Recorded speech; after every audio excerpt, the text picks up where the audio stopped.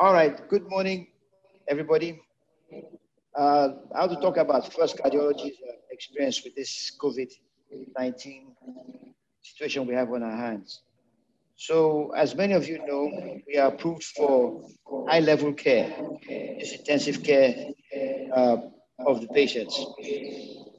So far, we have had 20 admissions, and all of them had either pneumonia or ARDS to come into the ICU. We haven't had the opportunity of looking after the not so ill ones. So our patient experiences with the very ill people. So 20 admissions, and so far 5 deaths, and 5 still in hospital. So 10 have been discharged, 5 did not make it, and 5 are still in hospital. And of one of those 5, one is very critically ill on non-invasive ventilation. So unfortunately, I couldn't get slides together, but let me go through what we had. Now, of all those 20 admissions, every single one of them had at least one comorbidity. The commonest comorbidity was hypertension, followed by diabetes. They were all, like I said, admitted for pneumonia, 7 with ARDS. Of the 5, and 5 of those deaths came from the 7 with ARDS. Now, the patients who died, the mortality, there are some consistent findings amongst them. Number 1, I would like to mention in our own little experience is all of them had vitamin D deficiency. Every single one of them that died, and all that went on the ventilator, all who got very ill, were vitamin D deficient. We routinely take uptake vitamin D levels in our patients. Then they all had hypertension, and they all had diabetes, and they were all obese. Those were the comorbidities of the. Those are the comorbidities of the patients who died. A couple of them had renal failure before they came in, and then one had metastatic prostate CA. Of the 5 mortalities, 5 were on the ventilator. 1 was not vented, mainly because he was a DNR, did not resuscitate. He was 87, had metastatic prostate CA. So we treated him the best way we could without being too aggressive. But unfortunately, his kidney function got worse, and essentially died of kidney failure. Now, the range of age was 42 to 92. Interestingly, the 3 patients above the age of 90 survived. And the interesting thing is those 3 patients who were 90 had no comorbidities. I mean, did not have hypertension, did not have diabetes. One of them had dementia, and the other 2 were otherwise healthy. One of them developed a stroke from the COVID, but all that resolved. So it's interesting that the virus seems to not be able to affect the 90-year-olds as much as the rest of us. Now, the ages of those who died, 67, 64, 69, 65, and 87. 87-year-old was the one with metastatic prostate CA. And the rest all had diabetes and hypertension and were all obese.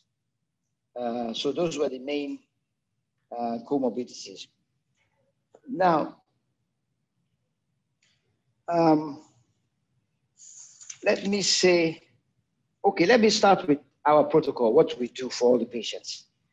When they come in, there's a routine assessment, physical exam. We do blood gases on everybody who comes in. That's mainly because all our patients are hypoxic on admission. So we do a routine blood gas, and then we start with nasal cannula oxygen, 2 to 6 liters. That's what we generally start with. Aim to keep the oxygen saturation above 85. Normally, you want to aim above 90, but in these patients, they seem to tolerate a low oxygen saturation more than most. And you want to not give as much oxygen as you, you want to reduce the amount of oxygen you give because long-term oxygen itself can cause damage. So they all start with nasal cannula. They all put on a regimen of drugs, which includes the retrovirals, ritonavir, lopinavir, and we've added ribavirin because there's a recent study that showed the combination of the triple antivirals and interferon B1 reduced the length of stay in hospital and improve their prognosis. Unfortunately, we cannot get interferon B1 in Nigeria, at least not yet. So we said, well, we use the retrovirus plus the ribavirin. So everybody gets that. Everybody gets azithromycin. Everybody gets vitamin C, zinc. And those who are deficient in vitamin D get vitamin D. We check vitamin D levels on everybody. If you're not deficient, we don't give you vitamin D. So like I said, we start with the nasal cannula. And if that doesn't improve, we up the rate to about 6 liters per minute. If that doesn't work, then we go on to a non-rebreather mask. So non-rebreather mask, just to refresh your memories, those of you who are not in a clinical scenario, gives you almost 100% FiO2. And so we use a non-invasive, non-rebreather mask as the next level. And that goes at about 10 liters per minute. Now, usually you would want to go to high flow nasal cannula. Now, high flow means about 15 to 30 liters a minute. So it's really high flow. We don't have that. We're trying to get it into the country. It's not here, but you can imagine it requires a lot of oxygen. So you can't use one oxygen tank and think you'll get by with it. You'll need a lot of oxygen, probably an oxygen generating the tank. So you go to high flow oxygen. That doesn't work. You go to the non-rebreather mask. Now, when that doesn't work, then you know you're getting into trouble. By then, the patient has usually developed ARDS. I'll go into the ARDS in detail a little bit. So when that doesn't work, we now go to what is called non-invasive ventilation, which is, there are two modes for that, CPAP and BiPAP. We tend to use the CPAP mode more because there's less aerosolization from the patient. So we tend to use CPAP more. And many of them get away with CPAP. But when CPAP doesn't work, they either get tired, you can't oxygenate them anymore, they start to go into total respiratory failure, then you have to intubate. And this is where the controversy is, because as all of us know, mortality once you intubate is very high. Now the question is it the ventilation that's causing damage, or is it that by the time you get to that stage, you're already in dire straits and things are quite bad? Difficult to say, but our experience with ventilation too has not been good. It hasn't been good at all. And what we do, there are three of us so-called senior doctors who look after these patients, myself, Dr. Ishola, and Dr. Gunyaki. And when we have patients on the vent, we are up all night. You cannot understand how difficult it is to look after a COVID patient on the vent. It is probably the hardest thing, most complicated thing I've done in my professional career. So what we do, we have everybody on close monitoring. We have them on CCTV. And then we have a camera focused on the ventilator settings and on the monitor. So you can see their vitals throughout the night. So you go home, you've got your iPad on and you're monitoring these patients, because the younger doctors who are in the ICU don't have that experience. So neither do the nurses. And so you need somebody who's been around to keep an eye on these things. And You'll be surprised how things change quite rapidly, very, very rapidly. So once they're on the vents, they have that very tight monitoring. Now, some important things you might need to know, those of us who want to go into this ICU business with these patients, you need to monitor them closely, whether or not they're on the ventilator. Once they come in with a pneumonia, they can suddenly turn around on you. You can be talking to a patient, turn around, come back, he has died. It is dramatic the way they suddenly decompensate. So please do not take them lightly. Have constant monitoring. They have to have a continuous pulse oximeter on. And you'll be surprised, you're talking to somebody, he's doing 98. You come back, he's down to 40, and you don't know why. Then you have to start resuscitating and doing all those things. So they need very close monitoring, very, very close monitoring. Now, after ventilation, there's another level called ECMO, which is extracorporeal membranous oxygenation. That's also very, very advanced care. What it does is it bypasses the lungs. So it's like a heart-lung machine. The heart-lung machine bypasses the lungs and oxygenates the patient. This one can bypass the lungs, or it can bypass the heart, or it can bypass both. But for COVID, we use it basically to bypass the lungs. So you can rest the lungs and put the ventilation settings very low, so while the lungs heal. Now we haven't had too much experience with it. We've only been able to use it on one patient. And unfortunately, that patient did not make it. And you can imagine how expensive it is to use this device. Just the consumables for that device, just buying the consumables from China costs about $8,000 for one patient. And that is just the consumables that come with the machine, the cannulas, the oxygenator, and things like that. Then you have to do blood gases almost every 4 hours, sometimes every hour. And blood gases are expensive. So it is a very expensive machine. You have to put them on full heparinization, and you have to check ACTs regularly. So this gets very complex. So the best thing is for them not to get to that stage. How to prevent it, I don't know. But I do know this. We do CT scans on everybody that comes in. And you can almost always tell from the CT scan who is going to give you trouble and who is probably going to get away and be discharged home. Now, I don't have the pictures here, but I can describe it to you. If you have a CT scan that involves the infiltrates involve less than 30% of the lungs, that patient is likely to escape. All right. But if you have a CT scan where 80% of the lungs are already affected, they're all white, the damage is extensive. It is very extensive. And then those are the ones that tend not to make it. Now, why it picks some people to get so bad and some others not, I don't know, because we all have patients who are diabetic, who are hypertensive, who don't get that sick. So I'm not sure what it is about the virus that it decides who is going to get very ill, but we don't know. Now, one important thing that I have tried to understand is the cytokine storm. At least in theory, the cytokine storm comes after the infection, then there's a surge in cytokines, and then you get all these metabolic derangements. And that is where, if you can break the cycle, you might turn things around. Now, the thing is, with all our patients that got very ill, we know they had a cytokine storm, but we couldn't tell exactly when it started. It was very difficult to tell when it started because you see the CRP going up, then the other markers like ferritin, LDH going down.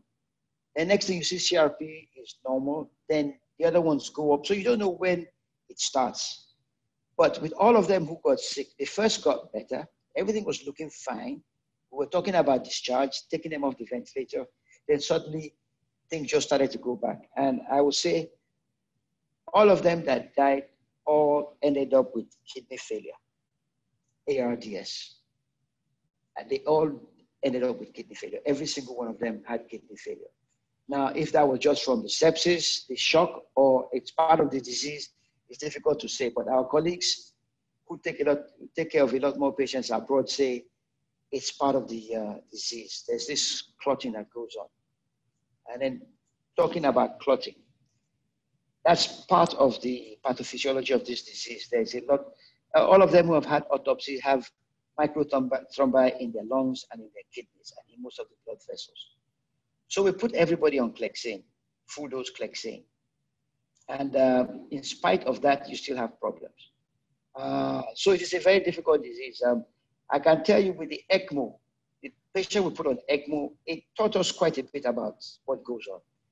Because you find out at the beginning, you require massive doses of heparin to increase the ACT to a therapeutic range. Then within 24 hours, all of a sudden the patient has gone into DIC. So the ACT is very elevated, the APTT is elevated without any anticoagulation. So they go from one extreme to the other. And then it's now difficult to decide how to do it. You give too much heparin, they start to bleed in their lungs. You don't give any more heparin, they get more blood clots. So once they get to the stage of intubation, it is a very, very difficult thing to manage. And I don't think anybody has the answer yet. Now, we do have a patient now, our sickest patient. When he came in, we noticed, like I said, we do all this blood work. We check the CRP, we check the ferritin, we check the D-dimer, we check the LDH. LDH, we don't get back immediately. All the others, we can get back within 30 minutes. And this patient, the D-dimer was very elevated. Ferritin was about 1,000. And CRP was about 100, 150. Okay, now a lot of these patients, their CRP goes a lot higher than that.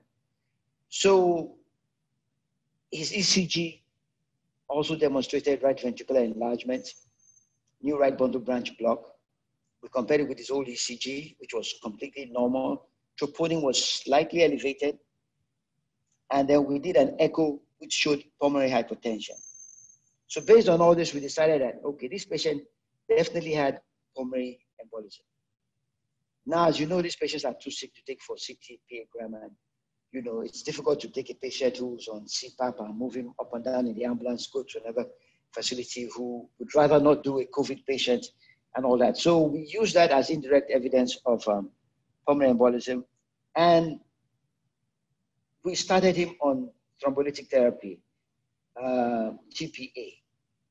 Now, because we have experienced these patients bleeding as well, we gave half the dose of thrombolytic therapy. So it was 50 milligrams of Altibase we gave over 2 hours, as opposed to the usual dose, which is 100 milligrams.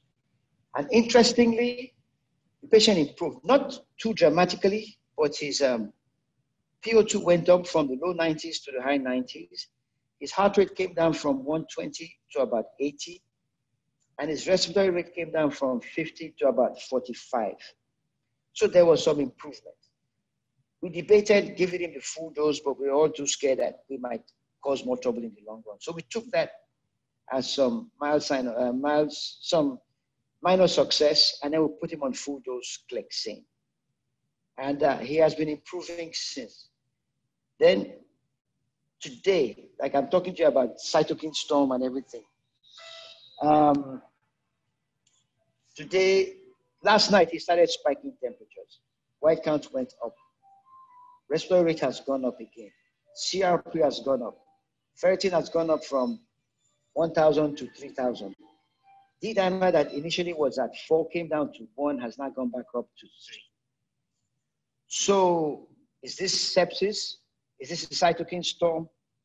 Difficult to say, but we've done blood cultures, we've done all these things, and then we decided that maybe this is the beginning of the cytokine storm. And so far, the only data that is out there is try and give maybe an interleukin-6 blocker will help. Luckily, we have some on hand that we're able to source from India, and we have given it to him this morning. These drugs, they're difficult to pronounce, but this is tocilizumab that we gave him, and we gave 600 milligrams of it this morning. And then there's also some evidence, but still being studied, that alpha blockers might help in blocking the cytokine storm. So he has hypertension. We decided to put him on an alpha blocker, prazosin. And we're giving him low doses of that to control his blood pressure and hopefully block this cytokine surge that seems to be starting. So this is what we've been dealing with. I hope I made sense because I tend to be, my brain doesn't go in a straight line. The other thing is all our colleagues abroad tell us there is secondary bacterial infection. So treat with broad spectrum antibiotics. So what we do is to start with ceftriaxone. And then if they start to spike a fever or show other signs of infection, we add meropenem. Now we don't know what we're treating. Most of the time the blood cultures come back negative. We've been advised for the safety of the lab technicians not to use sputum culture so they don't get infected, trying to work with the sputum. So you treat blindly with broad spectrum antibiotics. Sometimes it works, sometimes it doesn't work. But in this patient we're talking about now, we've added meropenem. We have started him on interleukin 6, and we are hoping not to go by way of ventilation, because we all know the prognosis once you get it onto the ventilation side of things is bad. We don't know if vent is doing the damage, but if you don't put them on the ventilator, they don't make it. You put them on the ventilator, they don't make it. So you're in a catch-22. Until we learn more about this disease, we'll keep trying to see what can be done. So in a nutshell, that is our experience at First Cardiology. I'm not sure what the format is, if there'll be questions right now or after this, but that is my presentation in a nutshell. Thank you.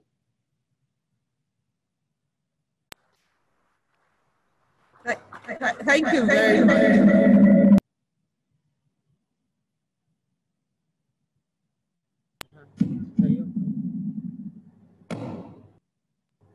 Thank you very much, Dr. Johnson. That was very, very, very enlightening. And it was really important that we heard what we could do or not do in this environment. I'm going to throw the floor open for questions. Those who are on Zoom should please type their questions into the chat. And are there questions from the house? Please write them down as we did. At the end then. Question.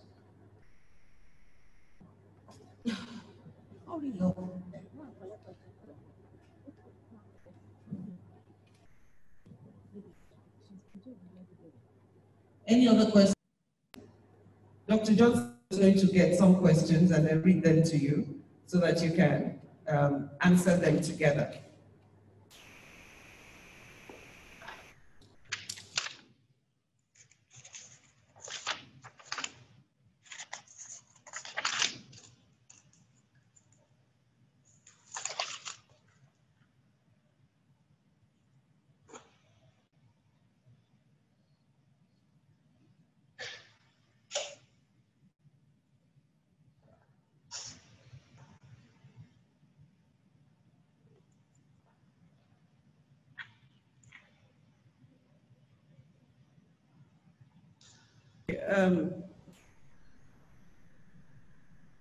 Dr. Johnson, there's a question here.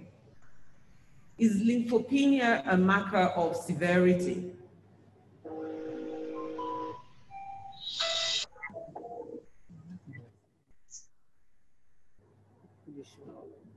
Did I get the question right? Is lymphopenia a matter of severity? Marker. Yes. Marker. Oh, sorry. Yes. Yes. I did mention that. Yes. Interestingly, many of the patients who survived and went home came with lymphopenia, and lymphopenia improved and pretty much resolved. They got better. So it's one of the markers that things are not good. So when you get severe lymphopenia, especially an absolute lymphocyte count that's very low, it's not a good sign.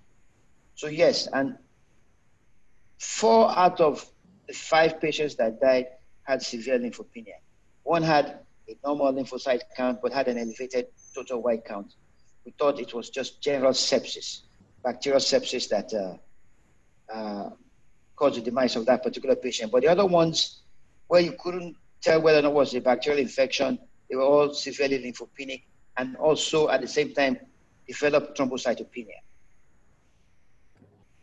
Thank you. Then, do you think there is a direct correlation between the chest CT findings, positive diagnosis, and prognosis? Yes, certainly.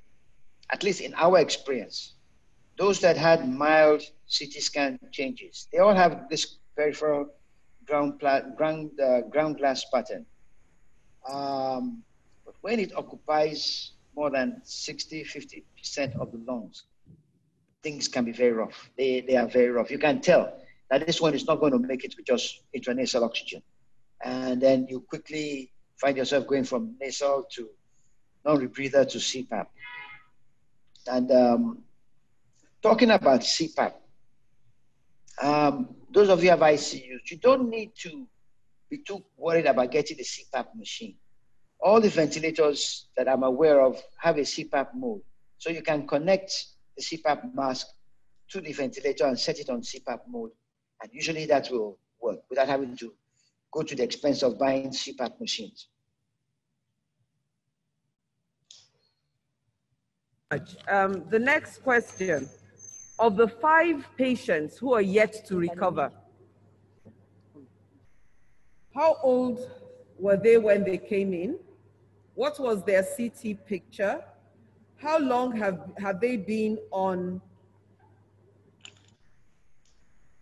therapy? And what parameters are being used to monitor them? Let me go over that. Of the 5 yet to recover, how old were they, their age when they came in, their CT pictures, their CAT scan, how long have they been on therapy, and what parameters are being used to monitor them?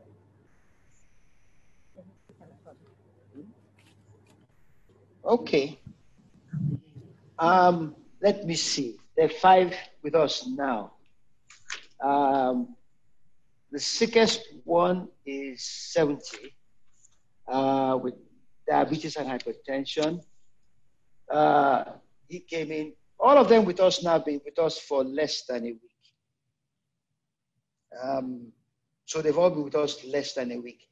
2 of those have severe CT scan findings, more than 50%. And one is on CPAP. That's when it looks like going into cytokine storm. The other one has a bad CT scan, is a lady, she's in her 50s, and she also has an autoimmune disorder for which she's on methotrexate and prednisolone. Her rheumatologist said, stop the methotrexate while she is sick, and we just increased the dose of her prednisolone. And she's doing fairly well on 2 liters of oxygen. Main symptom is coughing.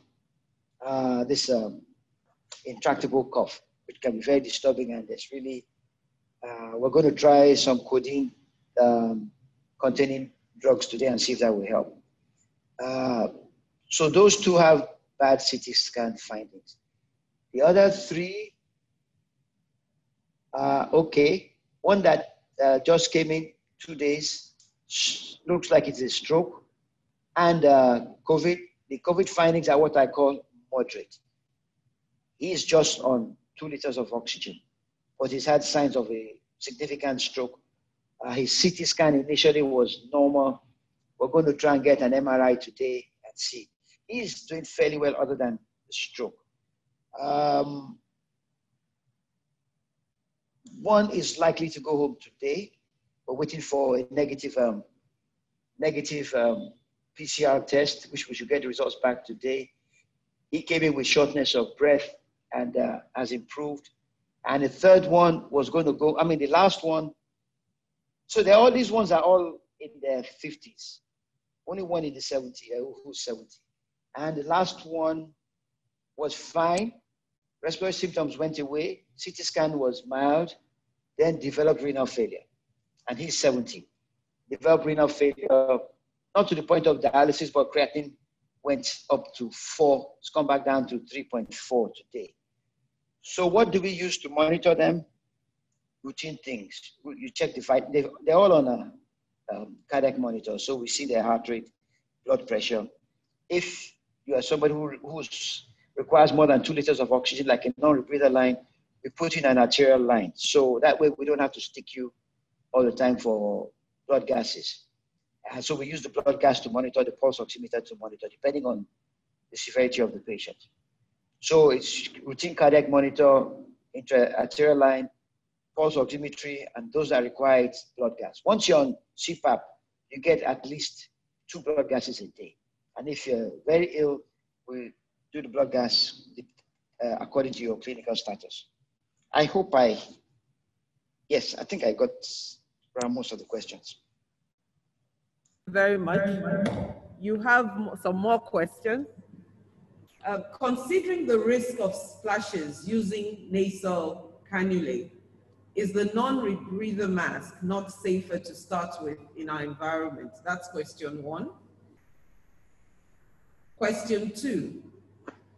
In some series, an improvement in patients with ground glass appearance in their lung CT was noticed in patients who had moderate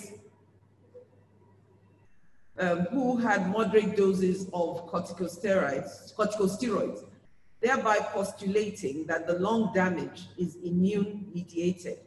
What is your experience along this line? And a third question. If there are too many, I will forget to. Okay, sorry. I'm just going to give you a third one. But okay. You want to stop there. You can stop and then ask after this. Let me answer these 2 ones so I don't lose. Yes, the nasal cannula and the high flow nasal cannula. Yes, they aerolicize this, they cause more aerolicization. So yes, for sure, it's more risky to the staff.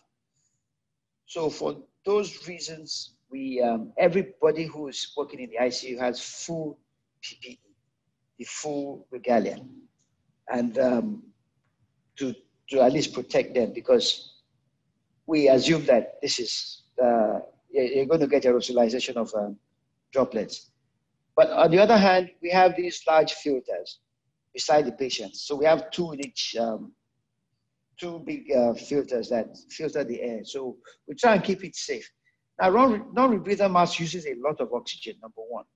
So it's expensive to put everyone in a non-rebreather mask.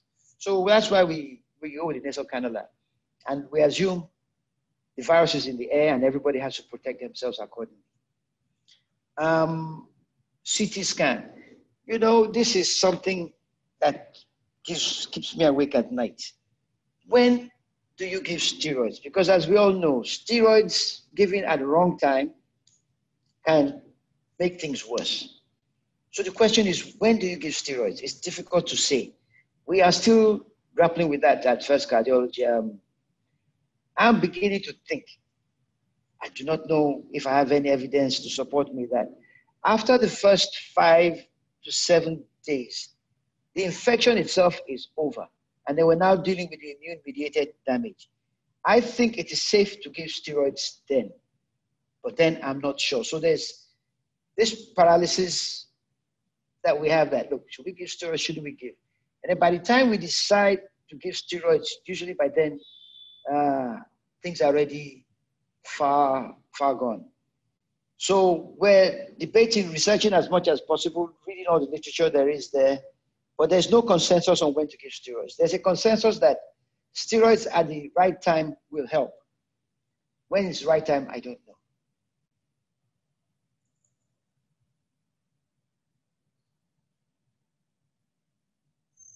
I think those are the 2 questions you asked me. If leukopenia is a marker of severity, of what relevance is it in an asymptomatic patient?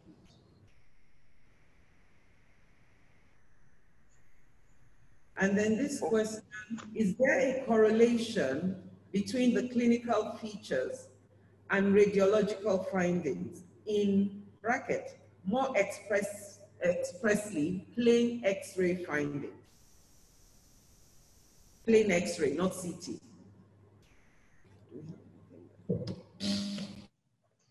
Okay.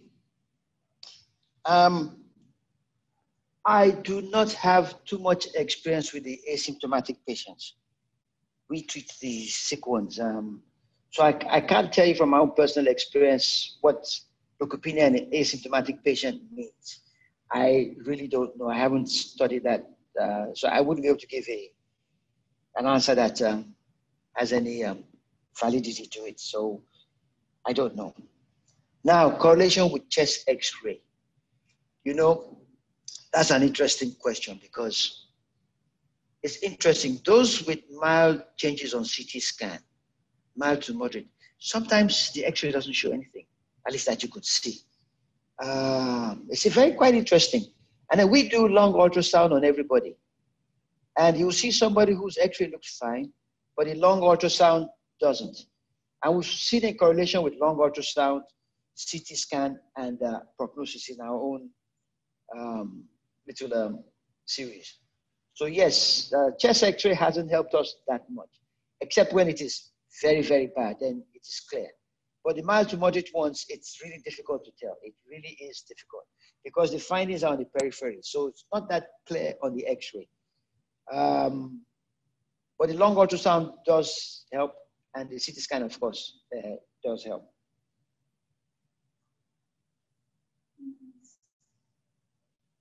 A lot of people asking questions, and I think we still have about 5 minutes. So I'll ask, what is the average length of stay of your patients? That's one. Then from 1 week. Then do you have specific parameters for grading severity of the disease? If so, would it be possible to correlate severity with duration of hospital stay and subsequent mortality? One more question. You might have to write. I just have 2 more questions, I think. What is your experience with cardiac complications? And then any attempts at post-mortem? And how soon are these autopsies done? Okay, I can answer those last 2 questions. What? I have no experience with post-mortem. I spoke to a colleague yesterday from Ibadan who told me, she's an ID specialist, said 100% guaranteed no post-mortem in Ibadan. I do not know about Lagos, but it would really help us clinically if we could get post-mortem data. She's told me for sure no post-mortem going on in Ibadan in UCH, and that's 100% guaranteed, which I think is a shame because we can learn a lot. We can really learn a lot from these patients if we did post-mortem, but no. I've forgotten the rest now. Oh, cardiac complications. You know, you'd think that because we're in cardiology, we would see all the cardiac complications, but the cardiac findings we have seen are in the patients who are not so sick. We've gotten pericarditis, we've had myocarditis, we've had pericardial effusion, but all those patients are not that sick. They're not in the ICU, they're outpatients. In the ICU, all the patients who died, all had normal echo findings. So we haven't seen the cardiac presentation of these cases. The other 2 questions I forgot to.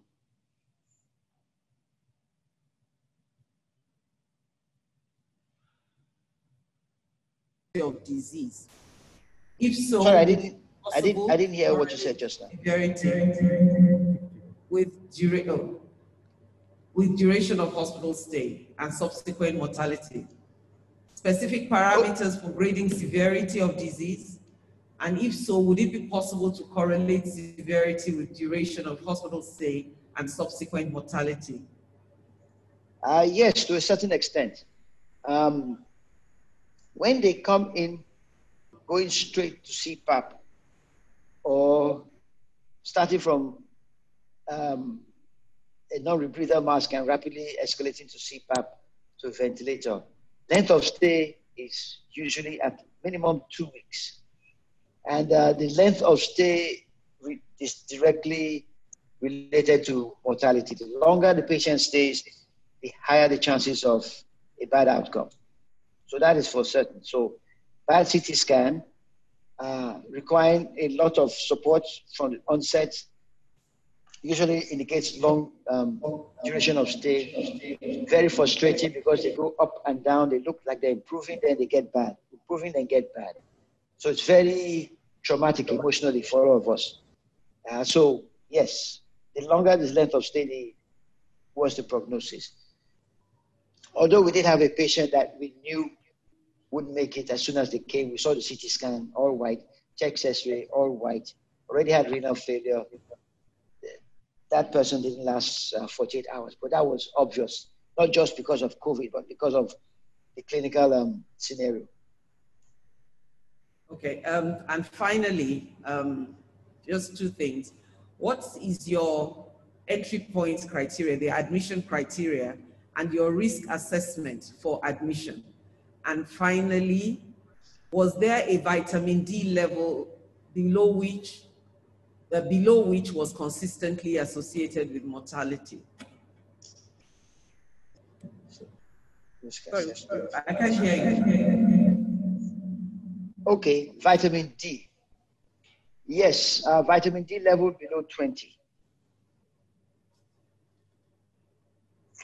was associated with bad outcome in all our mortality cases.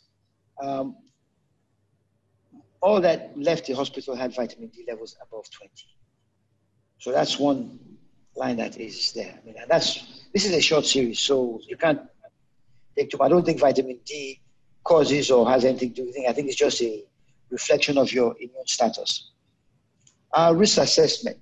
Discharge criteria first is not too difficult.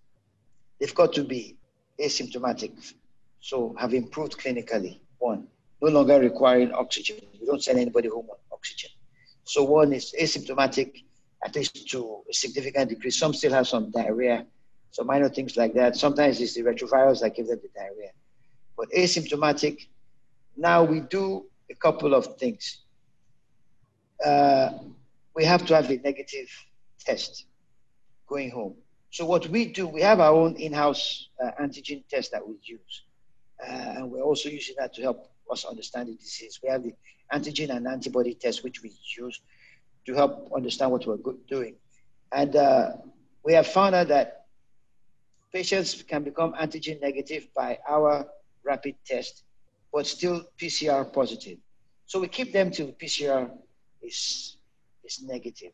So what we do is we don't repeat the PCR till the antigen is negative, because PCR is a, it doesn't come back immediately, and I think it's a lot more expensive. So what we do is we do the antigen test. Once it's negative, we wait 2 days, 3 days, then do the PCR, and then that usually comes down negative, and then we feel safe to let the patients go home.